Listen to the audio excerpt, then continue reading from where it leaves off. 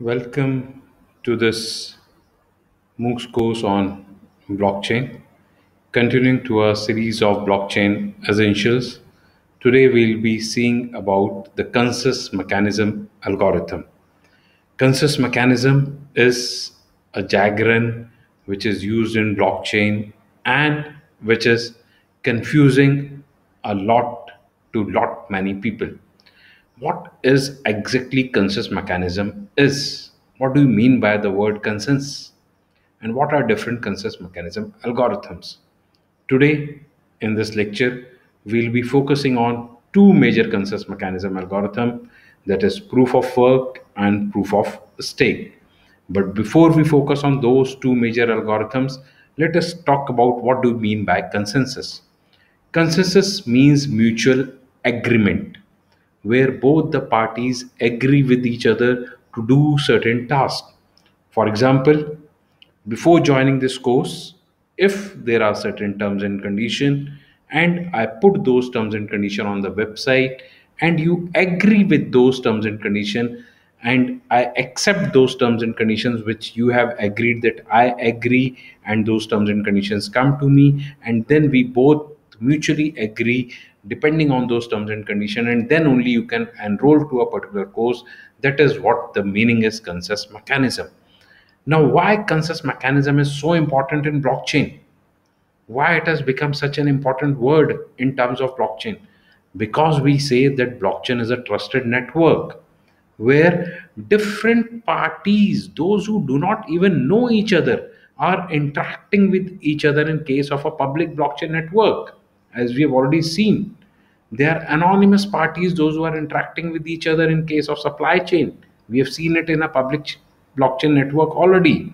So, when different parties, those who do not know each other, and they want to have a trust, so how can the trust be achieved? One is by cryptographic algorithms, which we have seen, by SHA-256 algorithms. Other is by mutual agreement. If we say yes, when the parties will mutually agree, then only the certain task would be done. So there are different consensus mechanism algorithm which we'll be seeing today. The basic concept of consensus mechanism is that yes, the different parties agree with each other. Depending upon the platform, we can have a ratio where we say that more than 50% of the parties if agree, then only the certain work would be executed. Then only the block will join into the chain. So let's proceed and let's see what is lying beneath these two different consensus mechanism algorithm which are talked a lot about, proof of work and proof of stake. So let's see it now.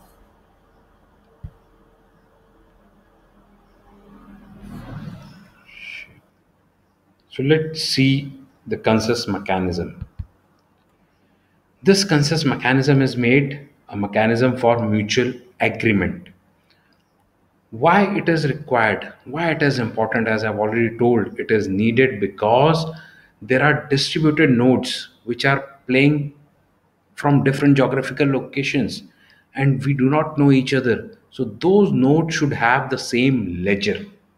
All nodes should have the same consistency of the same copy of the same data, because wrong data should not be there. Therefore this consensus mechanism plays an important role in blockchain. All nodes should have the same ledger. It is a peer-to-peer network. Different nodes are communicating with each other with the help of peer-to-peer messages. So when different nodes are communicating with each other with peer-to-peer messages, there may be a chance that a malicious node comes in between, and the malicious node do the changes in the messages. If this is the case, then mutual agreement will not be there. Therefore, consensus mechanism is very important because it is a peer-to-peer distributed network. It is a trade-off between consistency, availability, and fault tolerance. There is no such thing that we can say that this consensus mechanism is better than that. It depends upon the platform we are using. There is always a trade-off between consistency, availability, and fault tolerance. We have to choose depending upon these three trade-offs. So let us start and focus with a consensus mechanism algorithm.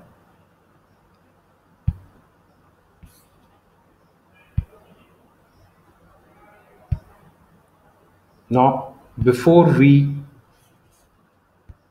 move forward and see different consensus mechanism algorithm, let us talk about the case which is known as Byzantine general problem. Byzantine general problem is a problem which is considered, you can say, as the base of any consensus mechanism algorithm. That what gave rise to this consensus mechanism? What was the problem of this Byzantine general problem? So let's see to this. What is this Byzantine general problem? This is an image which has been taken from a website which is written over here. Let's see the name of the website. It is medium.com. Okay. So the image has been taken from that website, that is medium.com. What is explained in this images, concentrate on this. There is a empire in between which is to be attacked by army, and the condition is that the army can capture this palace or this empire, this kingdom, only if they attack from all the sides at the same time. Now there are two generals, one is on the left and one is on the right. Two generals are leading two different armies, but they have no means by which they can communicate with each other.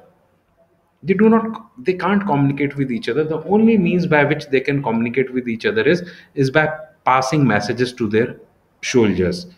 And if they attack at the same time, at the same instance, on the same date, all of them coordinate with each other and they attack at the same time, then only they can capture this palace. Otherwise they will not be able to capture this palace. So they have to work on the coordination and messages have to be passed between them. So if by any means someone in between become a traitor, he does not pass the message to the other party, or he passes a wrong message, then they will lose the game, then they will lose the fight. Therefore it is important that no one does the wrong messaging, wrong passing, and all pass the same message, then only they can win the game. Similarly is the case of blockchain, where there are different nodes and peer-to-peer messages is being passed between each other, and over there they even do not know each other. And if there is a consensus mechanism in between, if a mutual agreement is agreed between all, then only we say that the system is secured.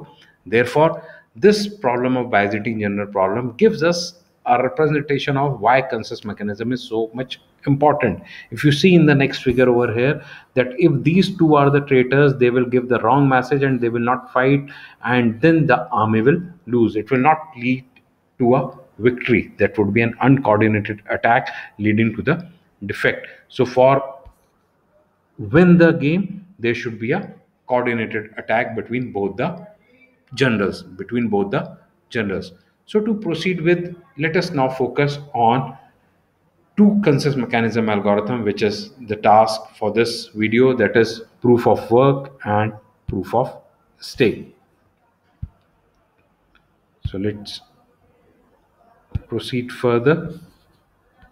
Now, what is proof of work? Before we talk about proof of work, proof of work is a consensus mechanism algorithm which was widely used by the emergence of Bitcoin.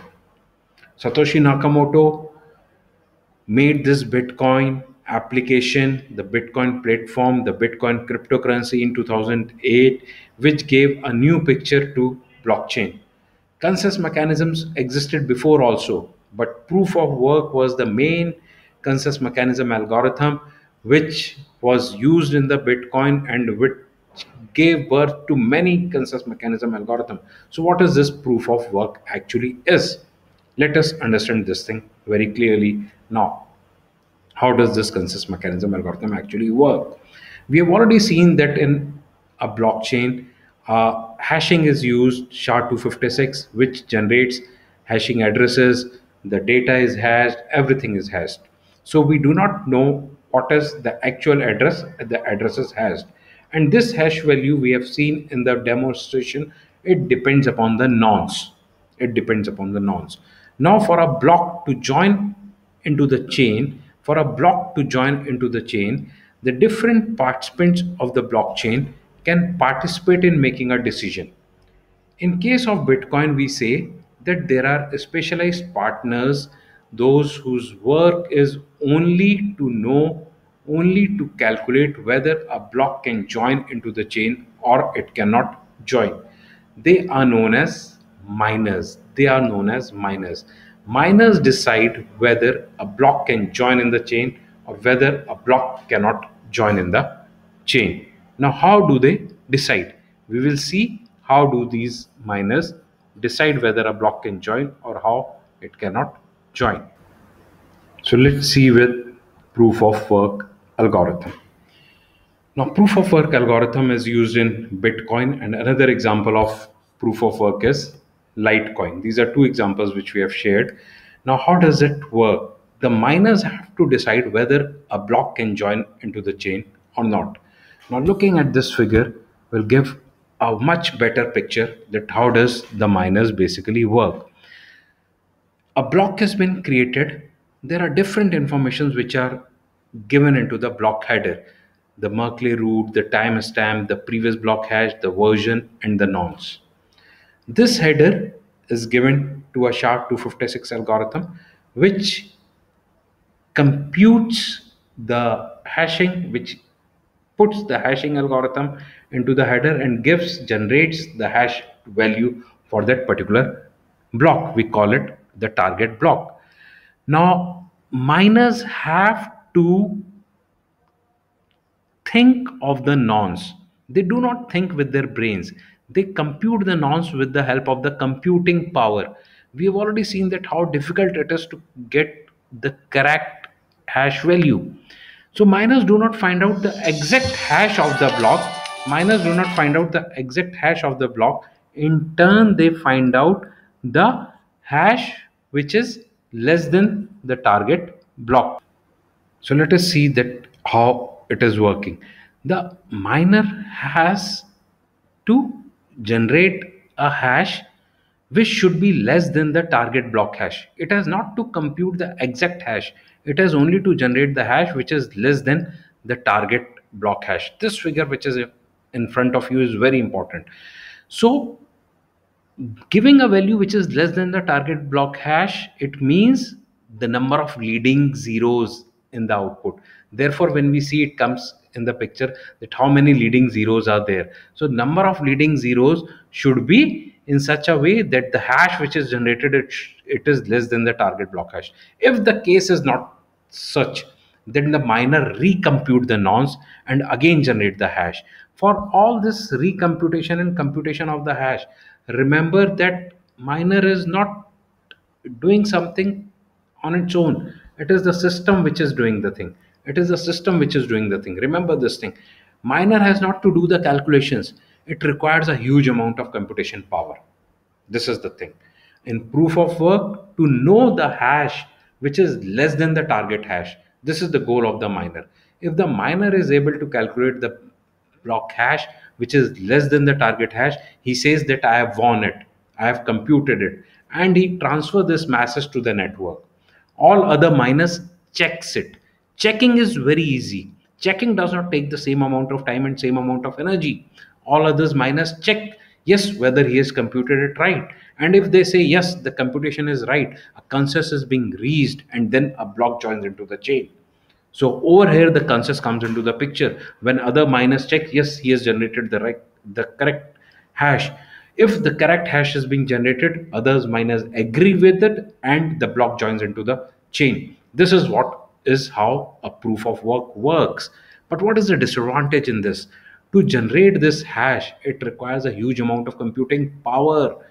It is said that the amount of energy, electricity consumed in countries like Iraq and Iran is being consumed in mining for a node, is being consumed in mining for a node for many blockchain platforms. So it requires a huge amount of computing power because miners don't use their mind. It is basically not a single miner. Remember, there are different mining pools, there are different mining companies